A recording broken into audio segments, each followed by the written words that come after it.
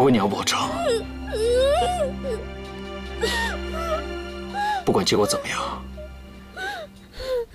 你要马上放了海棠。我保证。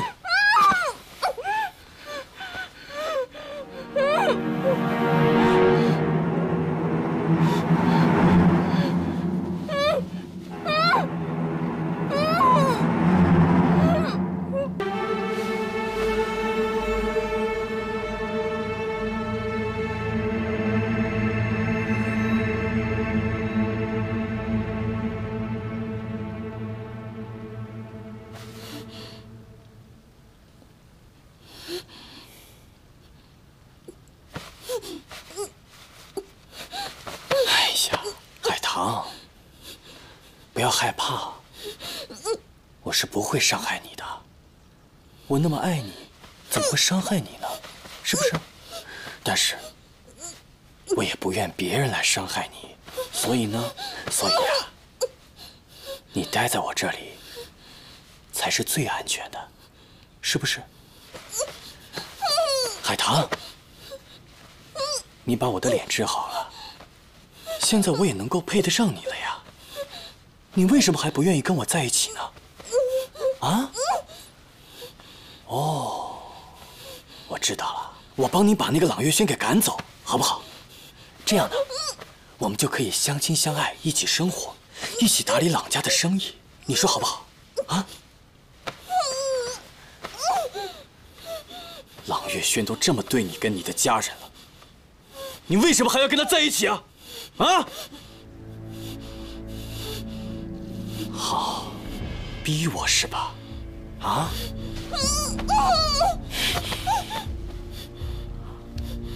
你看，那是什么呀？啊？我告诉你啊，这是我们工坊里面清洗蒸馏炉里面锈迹的。哎，不对不对，与其说是清洗锈迹，还不如说是腐蚀。你说，它都能把锈迹给腐蚀得一干二净，这要是倒在朗月轩的脸上，又会怎么样呢？啊？哥，你干什么？你别过来！哎，朗月明，你疯了！是，我疯了。你的存在早已把我逼疯了。你别这样，你要是有什么话的话，我们俩可以单独聊。你先把刀放下。你放心，我怎么舍得伤害他呢？今天，我只是想跟你算一算旧账而已。好，好，我跟你算账。我一直把你当作亲兄弟看待，为什么我什么东西你都要抢？我从来没有想跟你抢任何东西。我告诉你，就是因为你，我才会跟施纪周合作。现在好了，我被施纪周利用了，郎里春也被我搞得乱七八糟，就连我最心爱的女人都不拿我当回事，整天说要跟你在一起。这下外面的人又可以说我不如你了，你是不是很高兴啊？啊？你不应该这么想。从来没有任何人把我们俩做什么比较。不需要比了。现在我一无所有了，我走投无路了。好，好，好，这样，你怎么样才能舒服一些？怎么样才能把海棠放了？你告诉我，我照做就好了。这里有2个瓶子，一个装的是硫酸，一个装的是水。你任选一瓶倒在自己的脸上，如果是水，我就放了海棠；如果是硫酸，那就是天意了。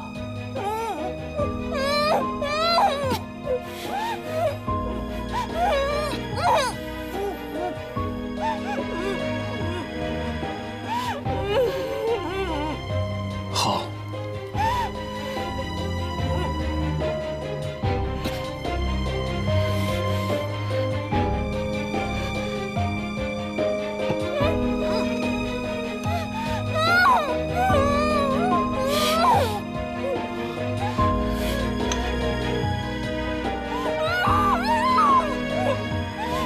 为你要保证，不管结果怎么样，你要马上放了海棠。我保证。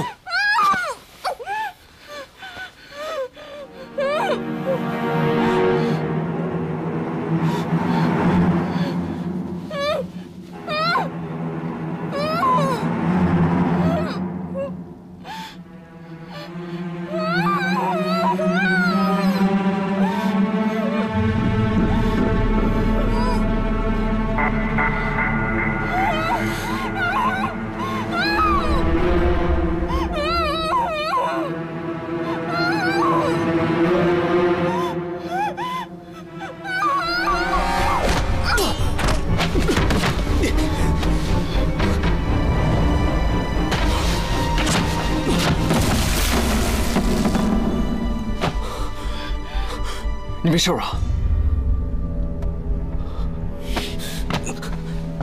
哎，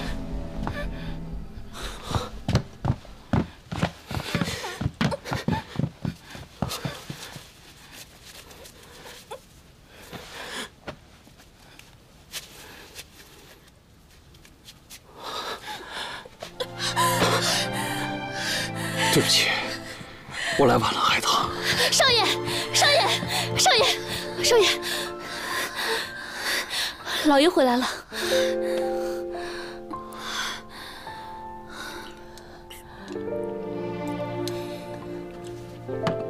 够不够啊？我让厨房再做点儿。爹，你怎么弄得这么狼狈啊？发生什么事儿了？我们被困在昆阳城外，一直没有机会进城。如果不是全叔，我可能就没机会回来了。全叔为了救我，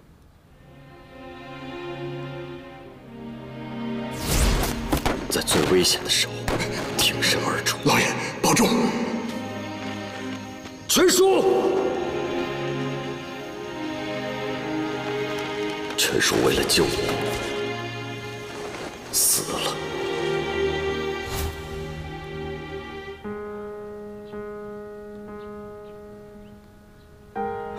全叔在郎家兢兢业业，一辈子无儿无女，将他的牌位列入郎家祠堂中吧。这也是我们唯一能做的事了。知道了，老爷。我离开的这段日子，我相信家里一定发生了很多事情，是吧？老爷，你离开不久，因为资金周转不足，工坊一直停工。月明担心长此以往会影响郎里春的生意，所以他逼不得已接受了世纪周的援助，以为缓过这一关之后再从长计议的。但是月明他没防住世纪周，让他钻了空子。我知道我一走，世纪周一定会对我们郎家动手。好在，我及时同月轩通了电话，得知了详细的情况。利用世纪周的贪心，将计就计，才得以反败为胜。只不过我千算万算，没有想到世纪周竟然会离间海棠与郎家的关系，利用你来对付我们。海棠，对不起，让你受委屈了。老爷，您回来就好。海棠只求您能给我一个真相。原来您根本就没有相信过我，是吧？月明，这次的事情我对你太失望了。你急于求成，为了证明自己，不惜出卖郎里春，出卖我们这个家。我出卖这个家？这个家里的叛徒不止我一个吧？您什么事情都瞒着我跟我娘，您居心何在啊？还轮不到你来质问我。你们都少说一句，老爷，这事你确实不应该瞒着月明的。月明他知错了，他一直在想办法补救的。娘，我没错，他什么事情都不相信我们，却愿意相信一个养子。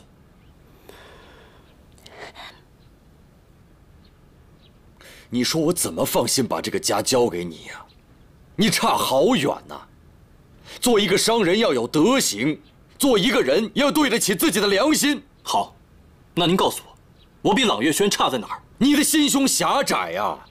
你把自己的失败和不如意都归咎于他人，你从来都没有面对你自己。您撒谎！不是我不足够优秀，而是朗月轩，就是您的亲生儿子。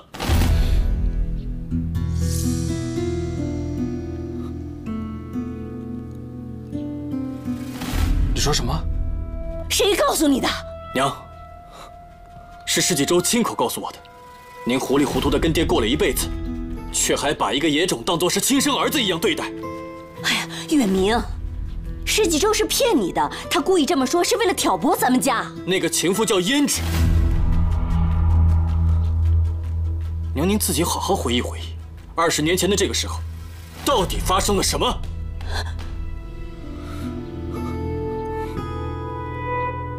爹，我哥说的是不是真的？你说呀！您说话呀！够了，月明。没错，月轩是胭脂的儿子。